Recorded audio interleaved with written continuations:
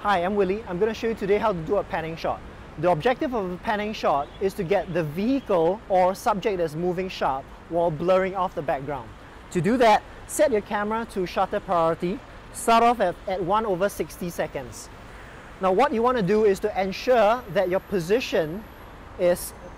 body position is facing the subject directly, and you follow through all the way. So as the vehicle is coming by, snap and make sure that your body follows through.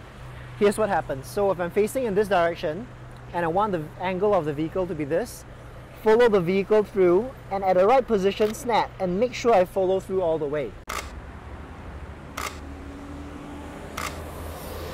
You can create a blurrer background effect by reducing the shutter speed to perhaps 1/30 seconds.